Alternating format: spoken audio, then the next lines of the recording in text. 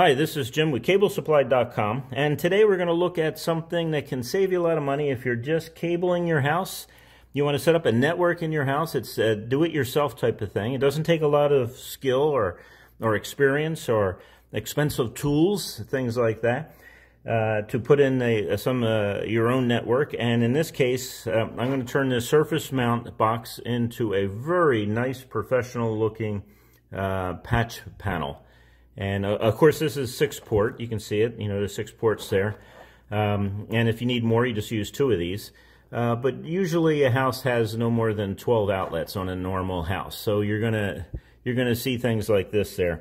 Now, when I go out on the internet and I look up patch panels for home use and things like that, I'm seeing rigs that are like huge as far as price and equipment and technology and tools that are needed to put in. Cabinets that are worth $300 or $400 or $500 that are, you know, that have stained glass in the front or smoked glass in the front, so you can see all the lights flashing inside and things like that. And that costs a lot of money. Plus, it takes up a lot of space and it's kind of ugly. In most houses, you're going to find your cables are in the master bedroom. Most new houses that have been cabled in the last, let's say, 20 years. That's usually where the contractor puts all the cables, gathers them together there, and of course they got this little fancy box there, and we sell that little fancy box, but you know something? It's not necessary. And on top of that, there's a lot of specialized parts that go into that fancy box, and what I'm going to show you is pretty standard stuff that you can buy on our website, CableSupply.com, and you can turn into the application that you need. And so anyway, this is called a surface mount box, and they come in different ports. This is a 6-port surface mount box, and so it can put 6 jacks in there, or you can put 6 of other things that I'm going to show you today. But let's snap it open, see what it looks like, okay? So first you just put a screwdriver in there, and it snaps open really easy. I'm going to put this aside for now. But we're going to look at the base. And the base has a couple things here. First of all, obviously on the inside there's nothing. It's just a piece of plastic. It's going to hold what you need held. And it has these little saddles here for the cables that are coming out. And of course, if you look at the cover, you notice it has knockouts if you need more room for the cable to go through. And of course it covers it. It has little indentations here, and we're going to talk about those also. So what I'm going to do here is help you. This is like DIY. This is something that anyone can do. You don't have to be a cabling IT expert to be able to do these things. And this is part of a series of DIY for your home network. So let's take a look at some of these things. First of all, just a jack. This is an Rj45 Jack, and it's used for Ethernet networks and home networks. This is the standard, and this is a 5e, category 5e, and in another video we talk about the categories and make recommendations as to which category you should use in your home, and it's just a recommendation. There's a couple you can use, a couple different, but I'll give you my opinion. I've been doing this for a long time. And we're also going to have a video on how to punch these down. But let's assume that this is already punched down and you want to install this. Well, on these Keystone Jacks, they're all square and they're all standard, and they fit every other Keystone piece of equipment. And so if you see anything that says Keystone or you see little squares, you know they're all universal. It's a standard. It's not a manufacturer. It's not a company called Keystone, even though there might be a company out there called that. But when you hear about Keystone Rj45 Jacks, it's because they are Keystone. It's the standard, it's the square, it's the size of the square, it's these little hooks here on either end and how they hook up and how they punch down and everything else. And it's also called a 110 punch down, by the way, but we'll discuss that later when we're dealing with the cables that actually attach to this. But all you do is this little clip here, you push down, and you'll hear it snap, hear it? And now it's in place, and now you got a little jack there. And you can change the colors of the jacks if you want. Like here is a, what is this? This is a Cat6, category 6 jack, as you can see. And it's just the same as the other jacks, but it's a higher quality jack. It passes more data through it and all. So it just goes in like this again, and it snaps in, and now you have 2 jacks. So the next thing is that you can put in there is this little coax cable. And Coax, a lot of times people have cable homes and things like that, and you can populate this all with jacks, or you can populate it with a with coax cable, and then you can use it as a coax cable patch panel. It's pretty much up to you. These are all sold on the website, but it goes in here and it snaps in. And then next is HDMI connector, and it goes right in there also. Now, a little awkward here the way I'm hanging over the computer and all, the camera, but that's what it looks like. And that's your HDMI. So you can have a bunch of HDMIs. Some people put these 6-port patch panels behind their TV, and they got all their HDMI outlets there and everything else, and it makes it permanent, and all they need to do is patch it in. And then you got this little neat device that you don't see much. A lot of people aren't aware of this, and this is a pass-through, it's called. And let me show you what a pass-through does. Is if you notice, it's an Rj45, but it's a Cat5e and Cat5e on this side, and you can attach 2 patch cords. Well, why would you want to do that? Well, if you use this in this type of setup, you can just use a patch cord here. You don't have to have cabling or anything else, and if it's a short run, I would say under 100 feet, you could just use a patch cord, 100-foot patch cord, as your cabling device, rather than what they call IW, inside wire. Comes in a 1,000-foot box, a solid copper strands. It's not stranded, it's solid, and that goes in there, and therefore you don't have any punch down, and you just use a patch cord from here going to the computer or switch or router. And we'll talk about switch and routers in another video, and why how to use them, why you need them in your network. And then, of course, let's say you got an open hole here. Well, the aesthetics there, you can leave it open, who cares, right? But these are very inexpensive, these little devices here. So what you do is you take it and you slide it in just like everything else, and then you end up with a really nice presentation here. And this is your patch panel. Very flexible.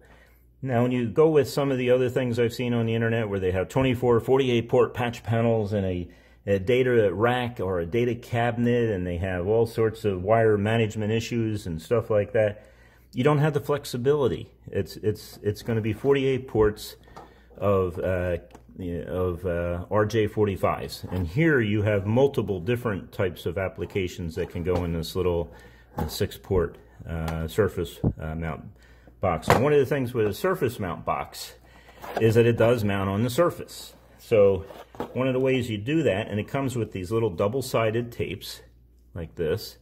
So you rip them off, you attach them to the back of the 6-port device, 6-port surface mount box, and then it sits there like this. And again, you're going to want it sideways. You're not going to want to put it in an upright position like this, up against the wall, and it's going to go up. And you know what happens? Dirt comes down and it gets into all these little devices here, and it makes it difficult. I've seen other people put surface mount box and face them towards the ground, but they're hard to see that way. So the way I recommend that you do it is that you attach it to the wall vertically like this. And it sticks, and those little sticky pads will keep it to the wall. Now, you just can't leave it like that. The sticky pads are there just to hold the device in place until you put the screw through them. And the reason I say that is it looks great and everything else, and you think you're done, and I've seen technicians do this, where they put a surface mount box on, they use the sticky little pads, and then as soon as they're done with the whole thing, with the sticky pads there, they walk away. And then in about 2 or 3 weeks or 2 or 3 months, the darn thing falls off the wall. So you don't want to do that. You just want to use this temporarily to hold it in place until you can put some screws through it. It comes with screws. I always use drywall screws. This is a drywall screw. And you can use it for basically just about anything you want to use it for, because they're so good. They go into drywall, they go into wood, and they really hold. And but that's a personal preference. It does come with screws of its own. It also comes with tie wraps or zip ties, whatever you want to call them. And they go through these little areas here, Yeah, it's just not going to work for me today. They go through these little areas, feed them through. Only on the camera. Every other time it works great. So when your cable comes out of here and it goes through here, then you can tie it down with your zip tie. You can put it in there and tie it down and cinch it down. So if anyone hits the cable or the cable's exposed and someone hangs something on it, it's not going to rip out of your jack. So that's what these little saddles are for, and that's what the tie wraps or the zip ties that they give you are for. So once you're all done and you got it all mounted, and I'm just going to move this stuff out of the way, you put the cap on. Now if you have all jacks in there, sometimes it's hard to identify which jack goes to where, and that's where this thing comes in handy. I have multiple color tape. It's on the website. And I've used this all the time to mark cables. Now, listen, I don't write on cables or things like that when it's a big install. But this is a home office, your home, your small office, things like that. This is where this application fits. This is where it works. So what I do is I take that and I use these little slots here. And so let's say I want this one, this blue one right here, I want to identify it as a red faceplate that's attached to the wall. So on the wall, what I'm going to do is I'm going to put also a little thing of tape on it. So I walk into the study there and I see there's a jack on the wall, and I say to myself, I wonder what jack that is. I look and it's red, and I come out here and I say, oh, there it is. It's right there. Of course, you can write your numbers on there with a Sharpie. That will work also. I find out that the color coding is just nicer. It's also when you pull cables, sometimes people don't know how to identify the cable. It's actually pretty easy, but if you're not doing it every day, you don't know how to do it, you just use tape. Use a colored tape. Sometimes I use that on my HDMI cable. So if I'm going to plug in, an HDMI cable, let's say here, then I take the cable itself and put red on it and plug it in. So if it ever comes out, I know it goes right back in there. So that's how you do it. It's a really nice system. It works really well. It's very, very inexpensive. You're not going to be paying $200 or $300 like some of these other people on the internet are suggesting. I don't know what they're thinking. This is just home networking. This is not IBM with mainframes in the other room, and you got to cross connect, 3,000 or 4,000 different cables. No, this is what you should use in your home. This is what I have used over the years when I cable some pretty high-end homes here in Southern California that are right there on the beach or up on the hills. And it's very inexpensive. It looks very professional when you're done. All the cables are coming out the back, nice and neat. They're going into the wall, things like that. So, this is what I use. If I need more than 6, obviously, I just buy 2 or 3, and I just line them up nice and neat. And I can put in whatever I want. I really like the coax in because a lot of cable TV companies obviously produce coax to the TV, and that's one of the things I use. And I can also have different color jacks, and you see 3 different color jacks here. That's actually not a jack, that's a pass-through. And so all these things are on my website, and just take a look at the website and what it can do for you. There's a lot of parts. I have been in the IT industry for over 40 years now, and I own a company that installed over 6,000 locations throughout the United States. And these little doodads like this, little ideas, save people a lot of headache and a lot of money. And think about it. Anyway, we have many videos in this series, a DIY series, and I'm going to be producing them on a regular basis. Try to save you some money in your home office, small office, home office, Soho, or your home. And it works really well. It's professional. It will certify just as well as any other patch panel that's out there.